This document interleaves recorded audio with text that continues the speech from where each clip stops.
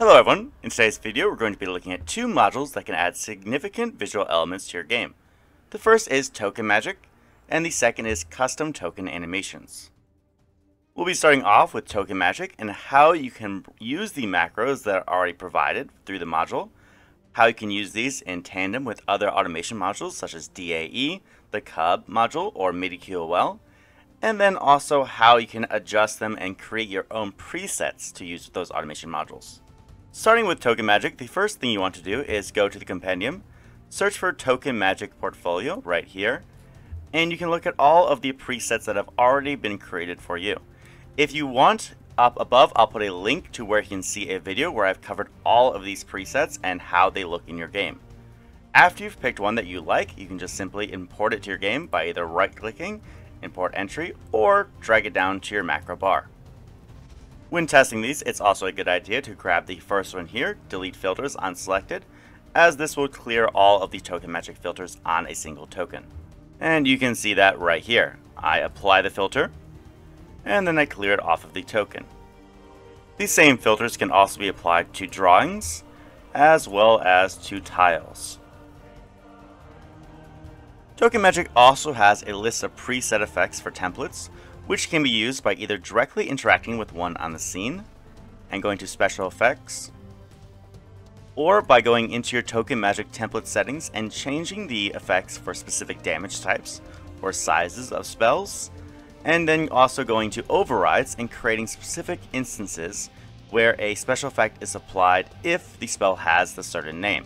Such as Spirit Guardians here, I don't have a special effect, but I am using a specific texture, one that is provided by JB2A animations. Token magic can also work really well with DAE.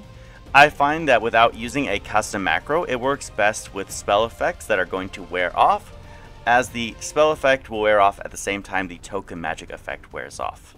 So if I go to effects, I can go to edit effect, create a new effect, which I have already done right here, select macro token magic, custom, and then whenever you want from the list here. I'll be going over how we can add to this list of presets next. One of the things that's handy is that the macros that come packaged with token magic are very easy to edit. There are a long list of presets, but you might not find quite the one you're looking for. For example, here I have glow, but it shifts between two shades of blue.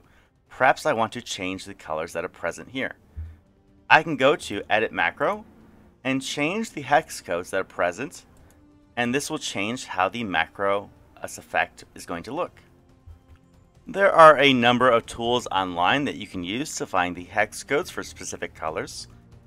So if I want to, I can just go ahead and grab the hex code right here on the side and then bring it into my game and edit the macro. You want to keep the 0x and then copy the hex code right after. And then after doing that, you can go ahead and save the macro and execute, and you should see the change in the glow effect.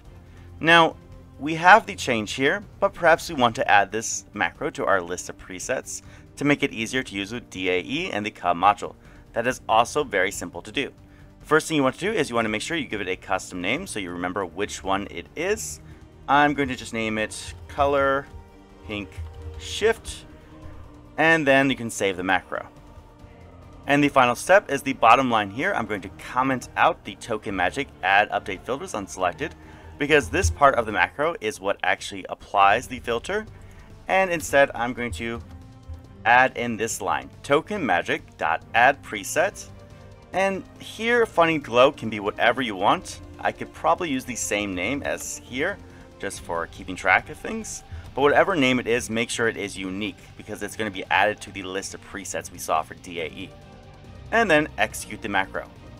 We'll see it pop up, the FX has been successfully added to the preset library.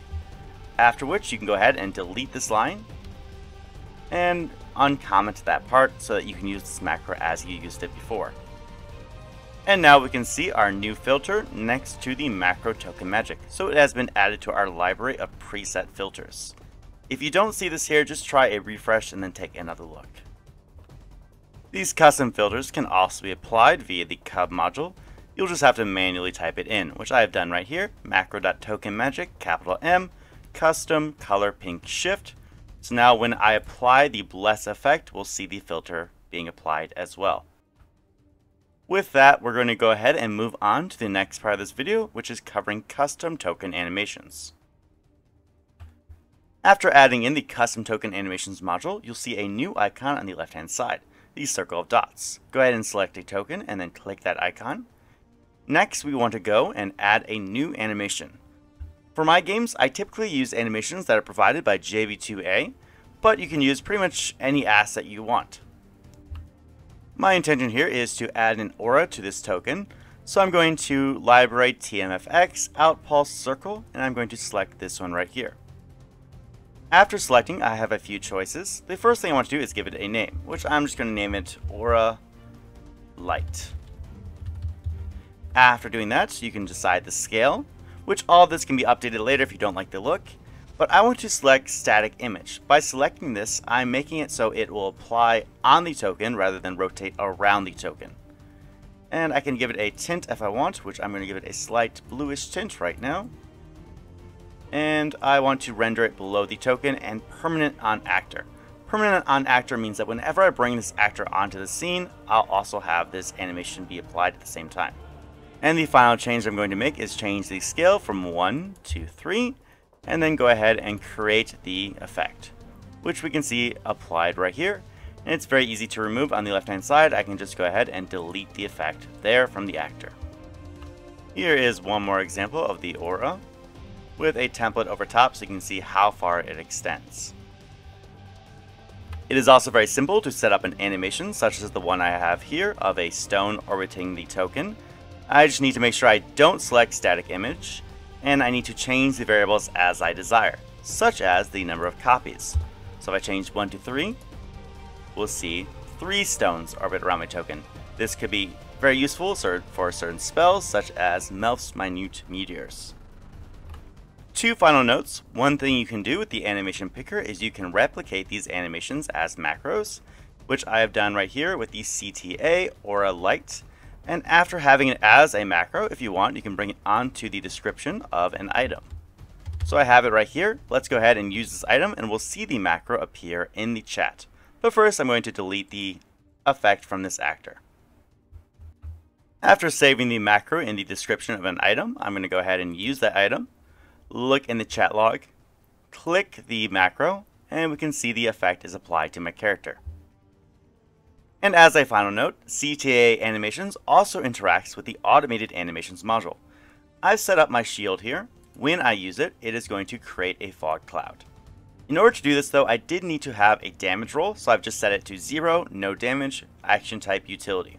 Because I think the animations rely on a damage roll being rolled at the same time. So if I use the shield, we're going to see the fog cloud appear. And what is handy about this is I also have the pop-up here, remove CTA effect, rather than having to remove the effect on the left-hand side. And we see it gradually fades out. That's where we're going to be finishing up for today. Hopefully you can use this setup to add more visual flair to your game, potentially distinguish more with your spells and abilities. I'll be putting links down in the description below to where you can find all of the animations I used. All of them come from JV2A. I'll also be putting a link to where you can find the codes so that you can bring in the Token Magic custom animations into your library. Well, thank you all for listening, and again, hopefully this has been helpful. If you have any questions, please leave them down below in the comments.